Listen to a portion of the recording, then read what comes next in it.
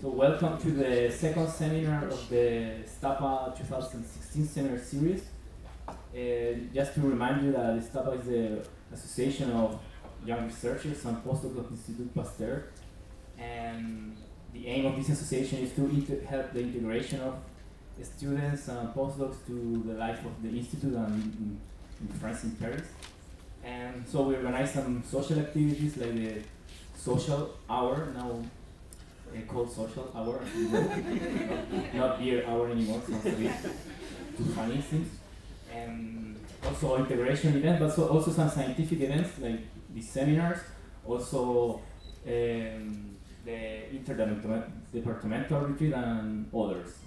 So the first, the idea of these seminars is to have talks that are not only about specific data, and so those talks that are allowed in the institute, we don't really need more of those ones, I would say. And the idea is that these talks are inspirational, especially for young researchers, for students, and for the others as well. And so these talks will go from showing the importance of interdisciplinarity to do biomedical research, philosophy of sciences, also about the role of society in science and vice versa. The first talk was given by Stephen Friend, who is the president of Sage Bio Network. It was very well attended, a very nice talk. He told us about the use of smartphone applications to do clinical trials, and that was interesting, and also sort of indicates a change in paradigm in the way of doing biomedical research. And now I would like to welcome Thomas, actually Pradeu. What is the pronunciation? Pradeu. Who was very kind and accepting this to come here to give us the seminar. Actually, I found him because he sent there was an email circulating offering a postdoc in research in philosophy of science, especially in microbiota, something that took my attention because I was not aware of someone doing that. Also took my attention that he has a ERC grant, so I was also not aware that you can get an ERC if you do philosophy of science. It's something even more interesting, and I find it actually very great. What do you do? And so he's now based in the University of Bordeaux, where he has his group. He's also a CNRS researcher. He also is associated here to the L'Institut de Philosophie of the Science and Techniques.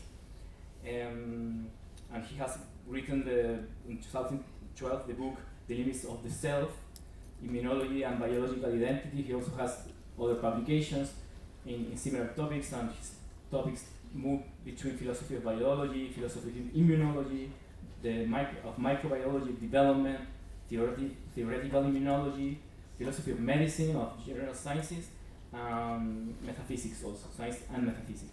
So now I leave the space to Thomas to talk, and we look forward to your presentation. Thanks.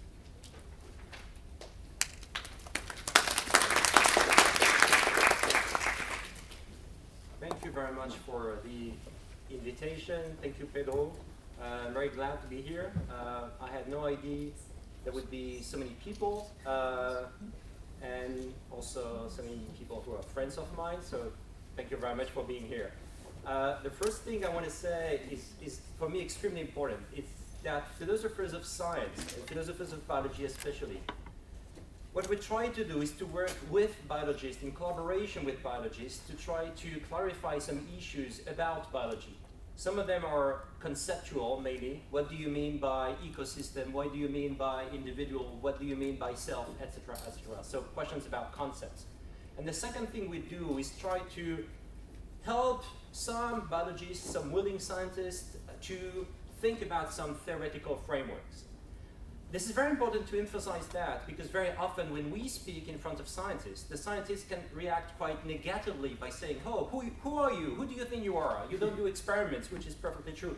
You think you're going to explain to us what's going on in our fields. And of course, this is not the aim. The aim is just to try to work, again, in close collaboration to end up with this more, we hope, precise conclusions about concepts and theories. That's the aim of philosophy of biology.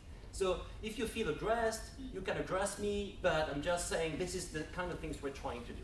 And this is especially the kind of things I've been trying to do since I'm in Bordeaux. So I was an associate professor in the philosophy department at the Sorbonne. Not much of biology there, to be honest. And I switched and I went to the immunology lab in Bordeaux, where I have a group doing conceptual immunology. I will tell a word about that. And there I can interact on a daily basis with people doing experiments. And that's exactly what I wanted. So,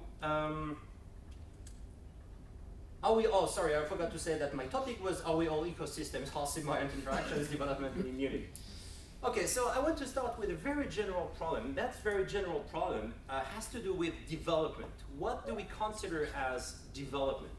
And I think that there's a traditional view of development that is still widespread that insists on the fact that development is to a large extent autonomous and also limited in time. But I think that in the last 15 years, many experimental data, in particular about microbe-induced development, have cast doubt on this traditional view of development. And this is what I want to talk about today. And mainly, I think that for many of us, when we think about development, we often think about organogenesis, creation of new organs. And I think that the recent demonstration that very often microbes are involved in organogenesis is probably the best way to convince people that microbes are involved in development in general. So I'm going to insist on the role of some microbes in cell differentiation and organogenesis. And what I want to do is to show that this recent changes has some consequences on more conceptual questions. I think it changes our conception of development. I think it calls for interdisciplinary work at the interface of all these sciences. And one of the things that we philosophers of biology, again, very modestly, try to do is to connect different fields together. Because our conviction is that for very good reasons, scientists are specialized, they need to be specialized. But at some point, it's very interesting and very often very informative to go to other fields and see what's going on there and maybe be inspired by that to do your own research. Third, how it changes our conception of biological individuality. And fourth, I will draw a few therapeutic consequences of this change of view that I mentioned. So, for the few philosophers in the room, maybe there's none, but we all philosophers in one sense or another, I want to insist that the problem I have in mind is, I think, a very general problem. A problem for philosophy since antiquity. And I just took one example of a very famous German philosopher called Leibniz. And Leibniz, in his letters to Arnaud, says something about what it means for something to be a unit or a community. And he takes several examples, in particular having to do with marble and then with a lake, as you can see here. And he says that there's as much difference between a substance and an entity like that, so a collective entity, as there is between a man and a community. And I think that Leibniz was also very well aware that, in one sense, every unit in nature is also a community. And I think there's a major question for all biologists and all philosophers, which is that all the entities on which you work as biologists are to some extent communities. But they are also units to different degrees. And I think that one of the main aims of philosophy of biology and biology together would be to explain what are the criteria that will make you move from a community that is very community-like and a community that is more unified, that has a stronger unit. And this has many consequences about evolution, the emergence of multicellularity, for example, but also everyday work in the lab. Am I working on a mouse or an ecosystemic mouse? And what does it mean exactly? That's the kind of question I want to raise. So if you have a look at this, it's not very clear, very precise, just one representation and one expression that Leibniz would have loved. Leibniz talked exactly that way. So this is a paper by Lee and Gordon's team, and they say words within words about the evolution of vertebrate gut microbiota. And I think this is exactly the kind of questions that Leibniz had in mind. When you have a community, when you have something like a unit or unity made on the basis of that community. So the biological world is made of communities, but the degree of unity of these communities changes. What are the mechanisms that ensure this unification of a plurality? And one thing I want to defend is that the immune system is one of the key mechanisms involved in this unification of a plurality. So there is a plurality, but the immune system plays a role in unifying that into a cohesive whole. This is what I'm going to defend. So do not be too much worried about the number of sections. It will be very quick. Traditional view of development, then how the microbiota induces development in plants, in mammals, how the microbiota influences the continuous construction of the brain, a new interpretation of the role of the immune system in the maintenance of the organism. This is where I'm going to explain why I think that the immune system plays a decisive role in this unification process that I just described. And I will explain that also in this 6th part, and then move to a few therapeutic consequences. So of course, I'm a specialist of nothing of any of those topics, so again, just be aware that the things I'm going to describe are general, but I'm trying to put them together to end up with this kind of big picture about what a biological unit is or what a biological individual is. So that's my main philosophical and I think biological questions. So many of the things I'm going to present today are related to my project, so thank you very much for the people who circulated the information about the postdocs. I'm still trying to find postdocs, so one of the reasons why I'm here today is to try to attract people to Bordeaux. Bordeaux is very beautiful, it's very cool. We have a great group where you can do whatever you want, experiments, conceptual questions, etc., etc. And we have this group of philosophers and biologists working specifically on the microbiota. And I really want some people, experimental people, to join us and do some experiments and conceptual reflection with us. And until now, it's been difficult.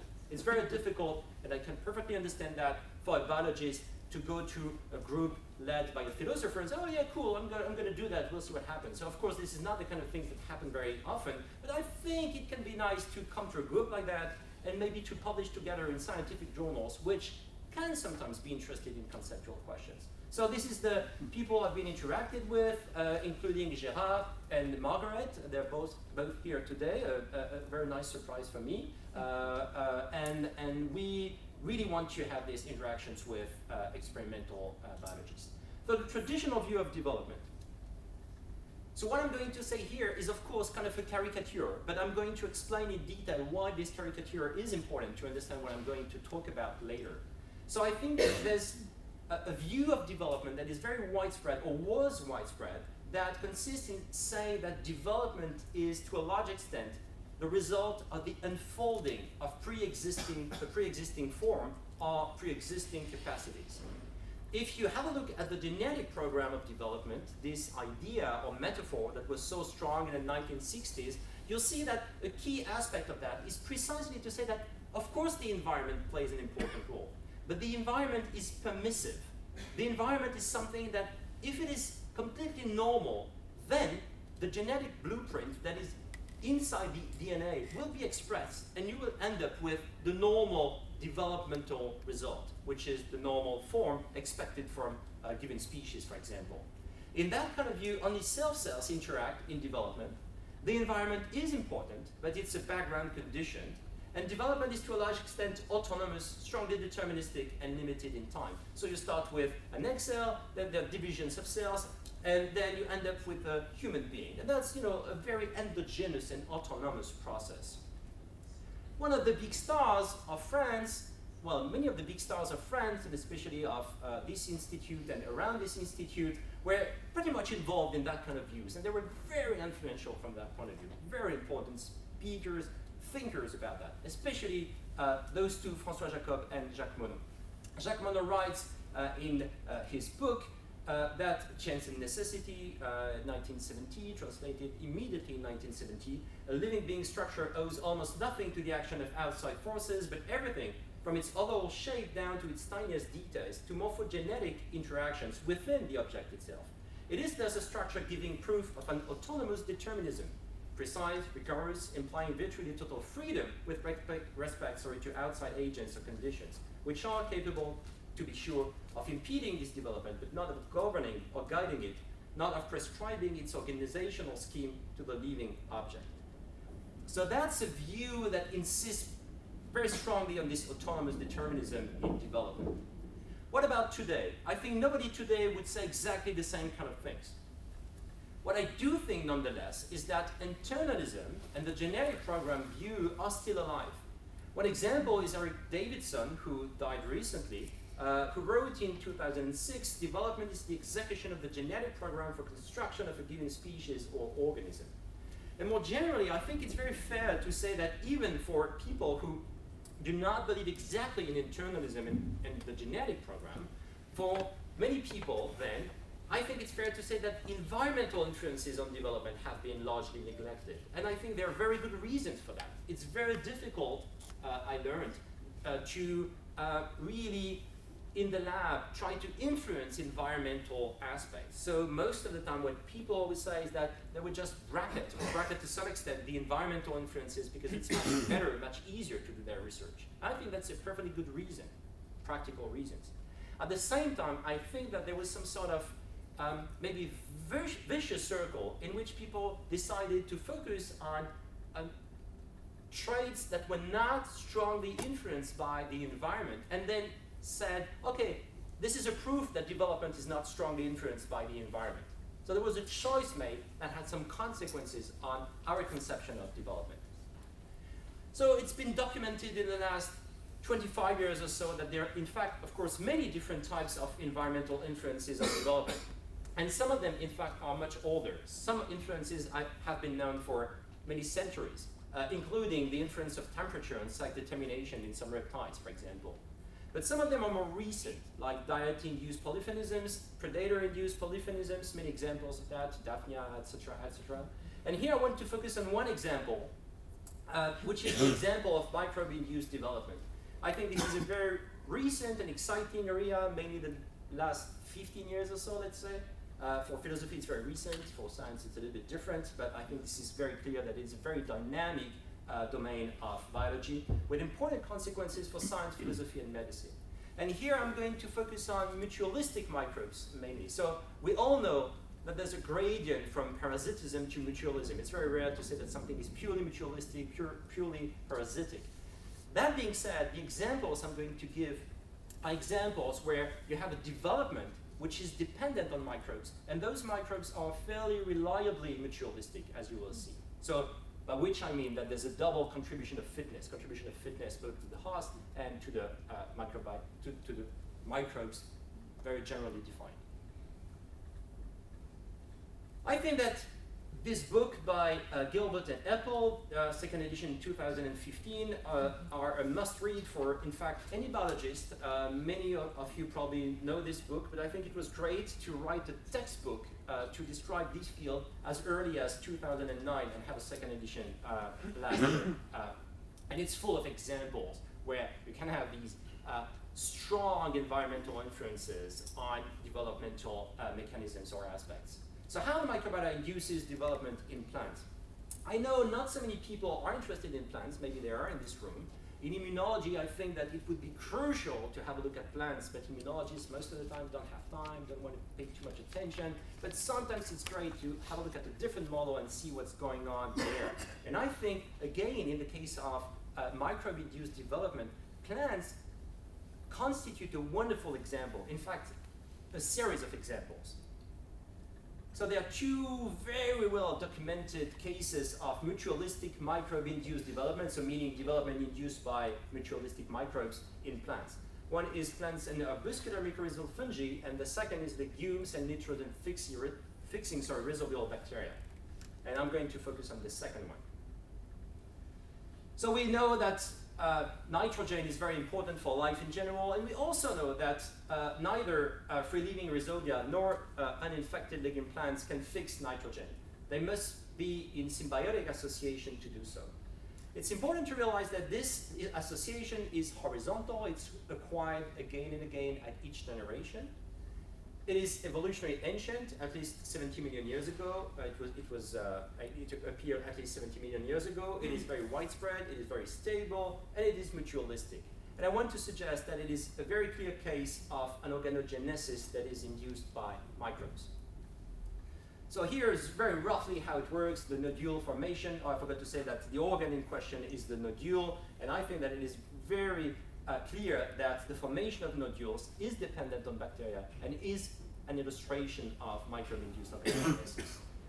So the root here secretes some flavonoids. Those flavonoids are going to interact with the bacteria here, the rhizobia. The rhizobia recognize the flavonoids. In turn, they secrete the factor called NOT factor for nodulation factor.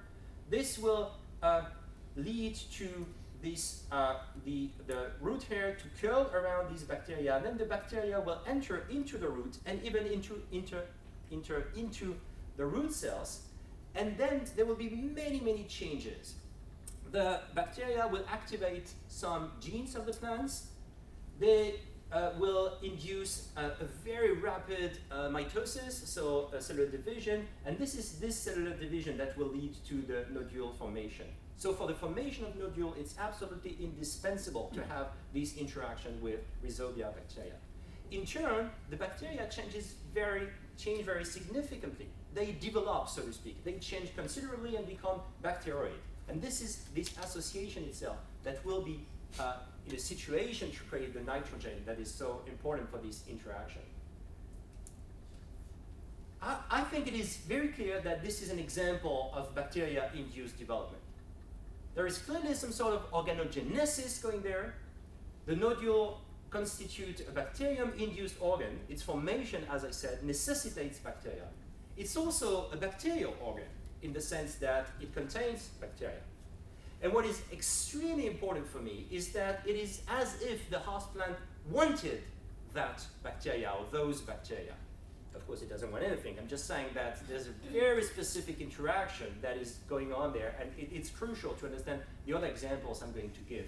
There is an active attraction and selection of the bacteria by the host plant, and we know now that there is an active tolerance by the immune system of these specific bacteria.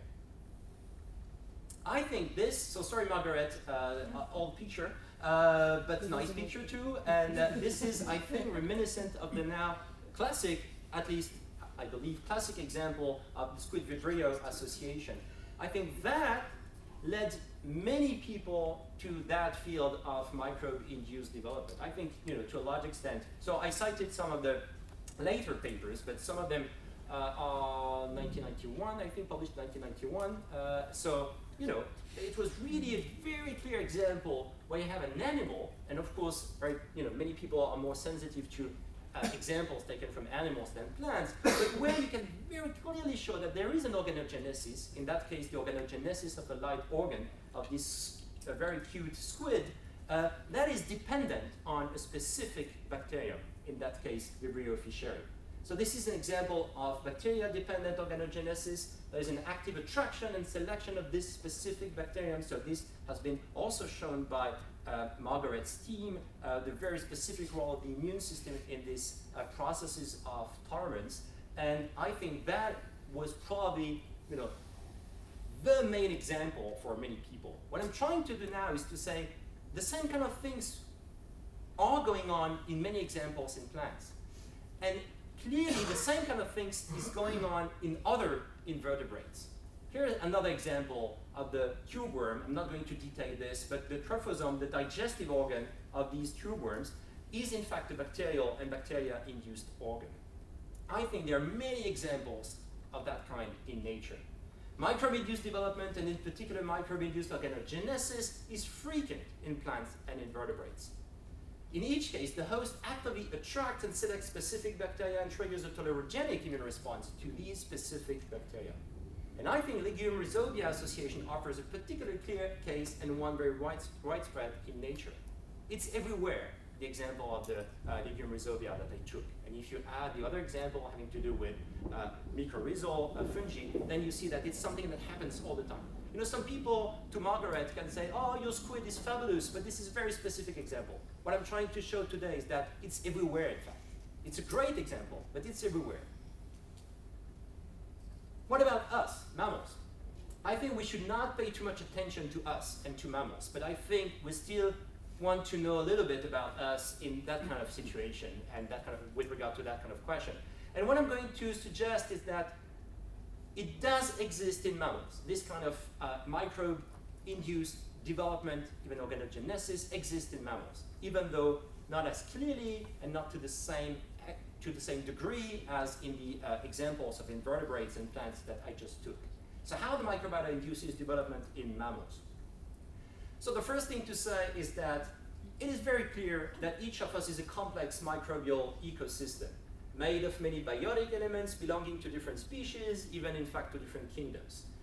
We have a huge number of bacteria that live in or on us. As you probably all know, there are recent re-evaluations of the number of bacteria in our bodies. I'm not so sure first that these evaluations are completely accurate. So it would be more like 1-to-1 instead of 10-to-1, as has been said for years. I'm not so sure it's very solid. And anyway, I don't think we should pay too much attention to the numbers. What I'm going to suggest is that what is very important is functions. What does this microbiota do in the body? That, I think, is much more important than the number. Anyway, we know that if you add bacteria and fungi and viruses, we're full of those very foreign microbes in and on us. So, of course, in the gut, but also on all body's interfaces, lungs, skin, sexual organs, etc., lungs, etc. All these are examples where these interactions are very strong. So I think that what is very crucial is the physiological indispensability of the microbiota, or at least its series of physiological roles. What it does, we've known for years that it's involved in digestion. We now know many more details about its involvement in metabolism, immunity, and development. Many people now say that it's a key organ of the body, if forgotten organ of the body. Very often the interactions with those microbes is mutualistic, but not always. And these interactions can change. Of course, we know that if you move to somewhere else, if you're infected by a bug, then the equilibrium in your body can change, and something that was mutualistic can become parasitic, for example.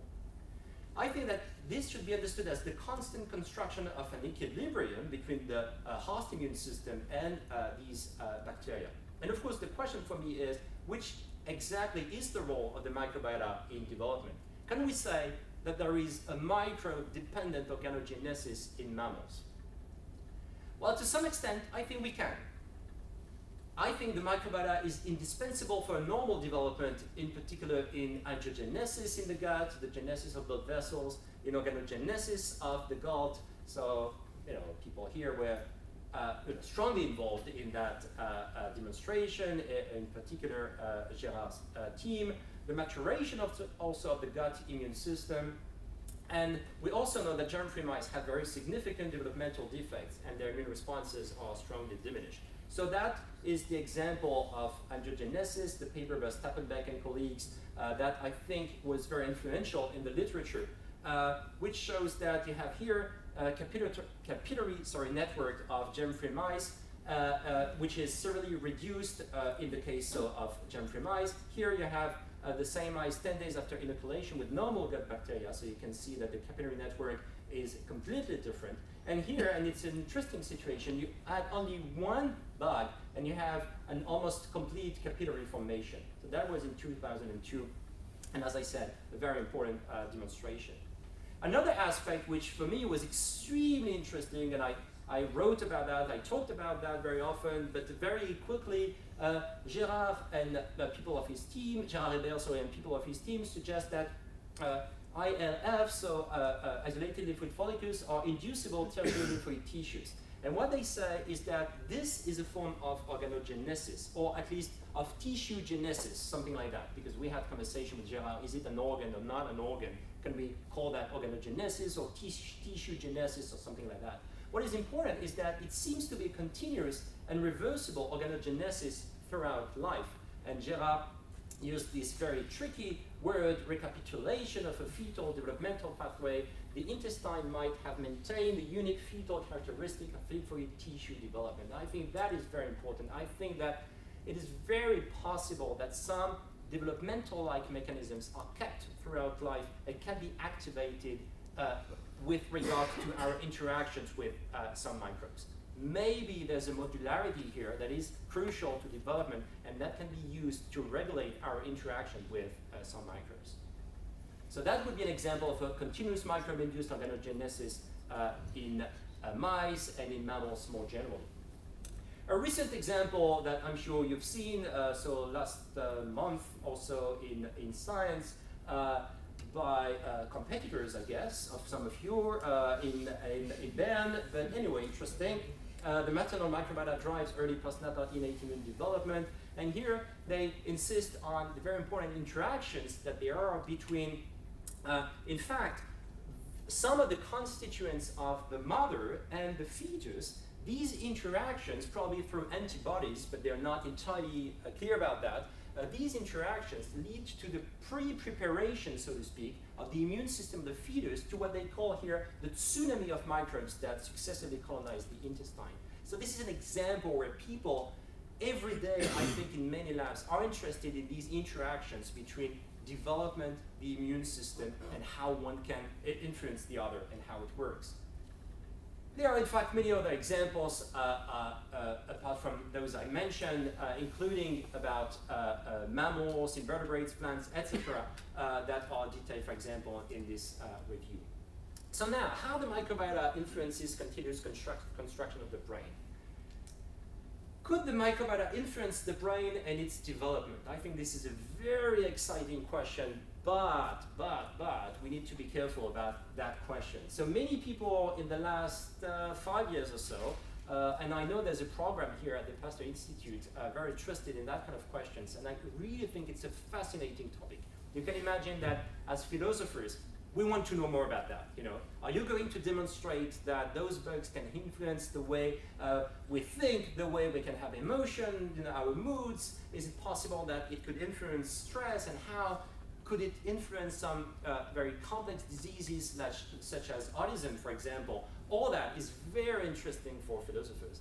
I must say, though, that we philosophers tend to be a little bit careful about many of the statements that have been made recently. We're careful just because we are in a wait-and-see situation. We're pretty sure that if the data are convincing, it's going to be absolutely great. So no strong skepticism.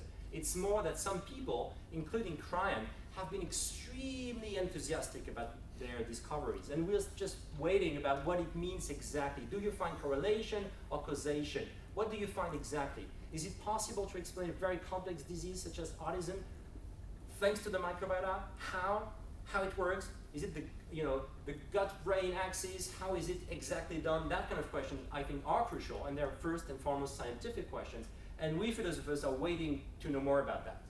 I think there was this, among others, of course, there was this remarkable work by Mazmanian's team about the model of autism in mice in 2013, yes. But again, I think it's very important to remain cautious about that kind of examples. I just wanted to say that if that research continues, it might be another illustration of the fact that microbes might be induced in development. So in that case, in the maturation of the central nervous system.